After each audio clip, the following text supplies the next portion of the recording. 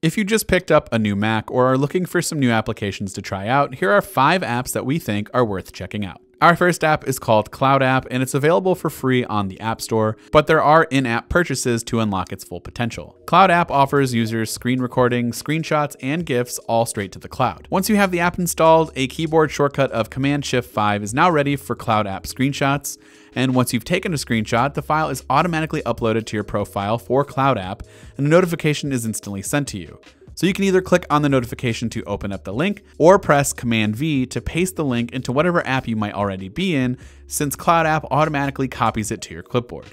This works the same way with screen recordings and GIFs too.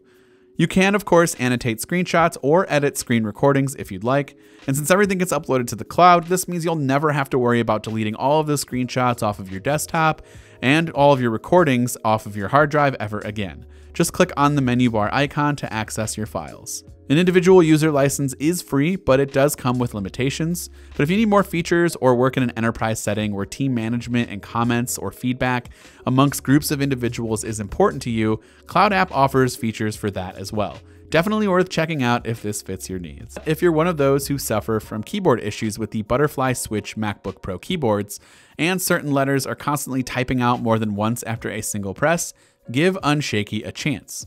Head to the link in the description and click on Downloads, and then on the GitHub site, scroll down to the latest release, make sure it's not pre-release, and click on the Unshaken zip file. Once you've unzipped the file and installed the app, you'll see a prompt letting you know that Unshaken needs accessibility access. Go ahead and give the app access, reopen the app, and head to the menu bar icon and select Configurations. From here, select the keys that are giving you issues and set the delay to a suggested time of 40 milliseconds. This, in theory, should eliminate any of the duplicate presses your MacBook might be experiencing. That's pretty much it. Go ahead and let us know in the comments section if this has helped you out. This next app also might not apply to everyone, or at least those who don't have headphones like AirPods with a W1 or H1 chip. If you do own AirPods and want that W1 chip experience with your Mac, then give AirBuddy a shot. AirBuddy is pay what you want, but has a minimum price of $5. Once you open up the app, you can set up where you'd like the status window to appear, either the left, right, or center, and if you want to enable this feature for other W1 chip headphones. Open up your AirPods and you'll see a white box come in asking you to click connect, and your headphones are now paired with your Mac. This is a lot faster than going into the Bluetooth menu bar and connecting it that way. You can then check battery status in the Notification Center Today tab. I would like to see right and left AirPod battery levels like you would see in the Bluetooth menu bar, but this is still a great way to quickly connect to your Mac. Next up is an app called Snitch and has been recommended to us by our viewers and readers many times.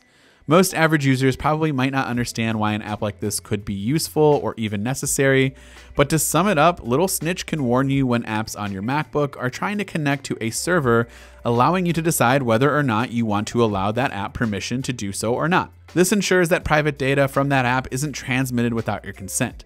If you happen to be getting a lot of alerts at one time, you can always run the app in a silent mode and then review those permissions at a later date. But Snitch provides you with real-time updates on what and where your apps are trying to connect to. The app also offers a slew of other features that can help you crack down on unwanted tracking software, Trojans, or malware that without the help of Snitch, you might not know was even happening. I highly recommend giving the free trial a shot and see what your apps are doing behind the scenes. Finally, in past Mac apps videos, we featured Station, which aggregates a bunch of different web apps, social networks, and services into one application, which makes switching between apps like Google Docs, Slack, Messengers, etc. a breeze. Stack is the same concept, but offers a slightly different look and feel, giving users the opportunity to look at multiple apps or services at the same time in a sort of a panel or stacked view, hence the name Stack. This can easily help with productivity, as you can see all of your web apps open at one time and allow you to never miss important info or notifications. Stack works with Twitter, Instagram, and Facebook, as well as YouTube, Slack, Messenger, Gmail, and much more. Also, if you don't see a specific service, you can always just create your own by clicking the custom app icon and entering the URL to the web app. The app is completely free and definitely worth checking out. As always, be sure to let us know which apps you use for the Mac that you think that we should feature in an upcoming video, or if you liked any of these apps in this video in the comment section down below. This has been Dan with MacRumors. Thanks for watching, and I will see you in the next one.